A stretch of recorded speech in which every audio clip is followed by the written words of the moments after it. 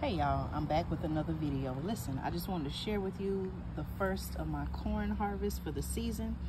Now, like I told you all, here in Georgia, we've been dealing with some record heat. It's been extremely hot, so much so that it has had an effect on my corn harvest. Look, y'all.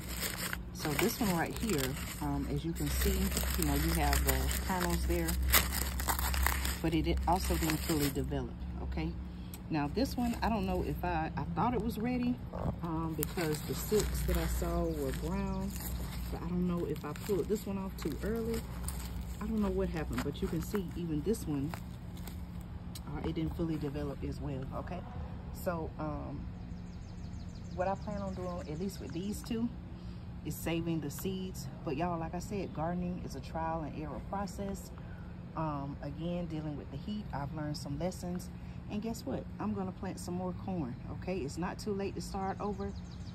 Yes, it does take corn, maybe about 100 days from the time of, planting to, fully maturing and everything. It takes about 100 days to harvest. Some variety, depending on the variety. But I just wanted to come on and show you all, this is the first of my corn harvest. Now, I do have more corn on the plants. But again, I just want to show you all, okay? Listen, I show you all the good and the bad when it comes to the garden, right?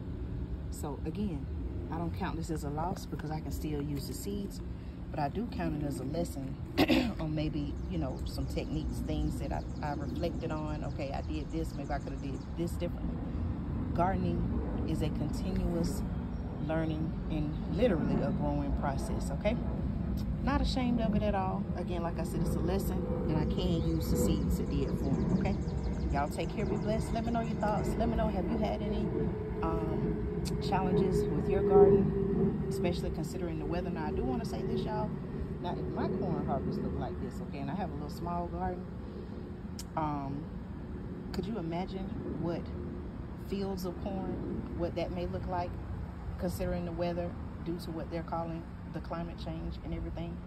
Think about it, y'all. If this is the effect on my home garden, imagine the effect on fields and acres of corn that the farmers are growing, y'all. Okay, again, y'all, make sure that you prepare. Still, even with this video, don't let it discourage you from having a home garden. You learn lessons along the way, okay? But you just learn, keep growing, get better, okay? Talk to y'all soon. Thank you for supporting me here on the channel.